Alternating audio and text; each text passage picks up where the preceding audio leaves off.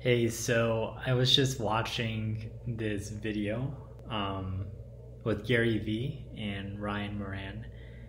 And at the end of the video, for me, there was a point where I had a major realization for myself. Well, I mean, what I'll say is I've talked about this before in videos in the past. And it's not necessarily a realization. It was just, I felt like Gary expressed a point in a very lucid way. And I just want to reiterate this point about how basically he was saying that a lot of kids go into their 20s and 30s taking money from their parents secretly, and it's causing massive depression right now in the US. And not even just the US, but in Western society in general.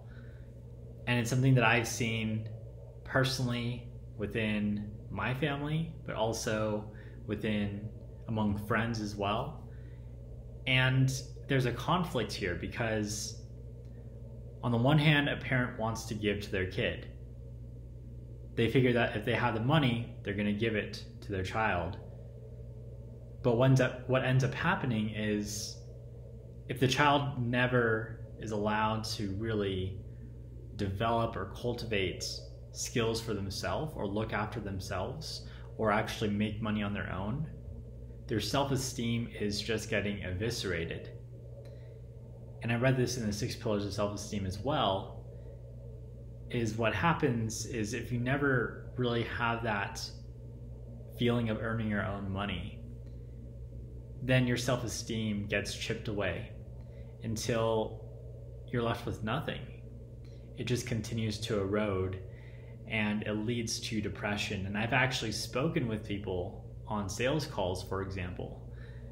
And I remember this one really clearly where I think the kid was 25 years old and he was living at home with his dad and didn't have a job. And I was listening to his whole story. And I asked him if he wanted to join our program. And he said, "It sounds great, but I have to talk to my dad." And then he actually he said, "My dad wants to speak with you." And I spoke with him and he was, number one, just super disrespectful. He was just coming directly at me as a salesperson, just saying like, "How dare you come to my son and try to have him join a program?" And the son was talking about how the dad was about to buy him this $1,000 guitar, and I'm selling a self-development program to help him better his life. And in that moment, the dad said, he's supposed to use this money for this guitar. And I'm thinking to myself, is that what you want, or is that what he wants?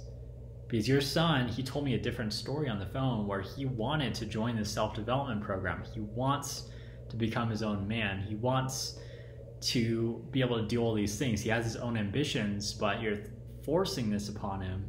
He already has a guitar collection. He was telling me about all these guitars his dad was buying him. But he's keeping him at home, and Gary Vee talks about this too. It's like he's a zoo animal. A lot of times parents just keep the kids at home, or they just continue to feed the child money, almost like a zoo animal, right? Because you just feed them enough to keep them alive, but they never get to go in the wild and fend for themselves and actually grow and develop into an adult. They're stuck in emotional adolescence. And a lot of times it's because the parent is compensating for their own childhood. Especially if, let's say, they grew up in an environment where their parents weren't really providing very much for them. They don't want that same feeling for their child. So what ends up happening is they start to overparent, or they start to be overly supportive in a financial way, but they're not actually teaching or allowing the child to develop into their own person. They don't actually teach them about financial intelligence.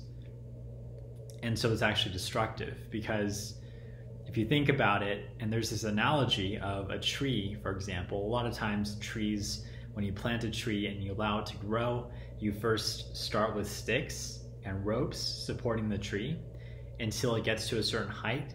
Then you have to let the sticks and ropes go and let the tree fend for itself with the wind and the conditions of nature. Otherwise, it's going to get too weak because it's not going to grow roots. And if it doesn't grow roots into the ground, if it doesn't learn how to deal with the wind and external factors, it just falls over and it dies. So very much in the same way, it's like with a child. If you never allow a child, if you don't allow those sticks to fall away, or you don't take out the sticks, or you don't take out the ropes, and you never let the child develop into their own person or fend for themselves, they're going to be stuck and they're not going to grow roots. And a lot of times that results in depression and sometimes suicide or death. So the reason I talk about this is just because Gary Vee talks about it. I've heard other influencers talk about it here and there. It's not really something that's talked about very commonly. And I think this is something that it doesn't have a lot of awareness right now.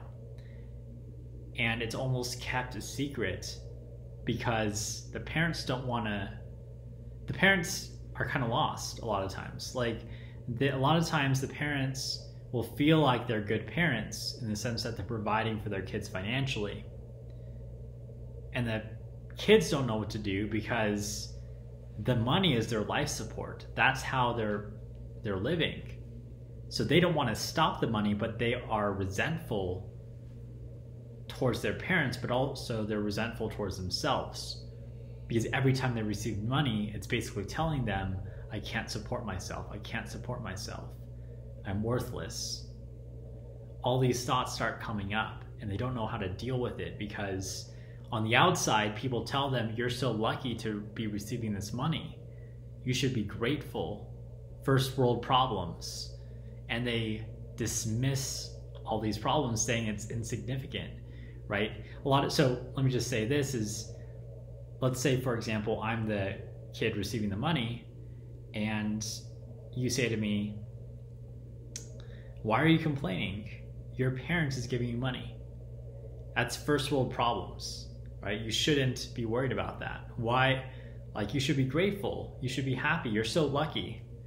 Now, the child in this case is really hating themselves even more because they're like, yeah, I should, but I'm not feeling that way. That's not emotionally how I'm feeling. I'm feeling resentful. I hate myself. I'm worthless. I can't survive on my own. And so there's a conflict there. And that's where the issue comes into play. And that's why I feel like it's one of the issues that isn't talked about enough in terms of the rates of depression around this. Because a lot of times it causes self-resentment and sometimes self-harm in extreme cases. But I just wanted to share that because I think Gary made a very important point in that video. And this is just my take on it because I've seen it very, very personally in my own life, in my family, and also in the lives of people that are close to me in terms of friends and other people that I know. So that's what I want to share for today, and we'll talk soon.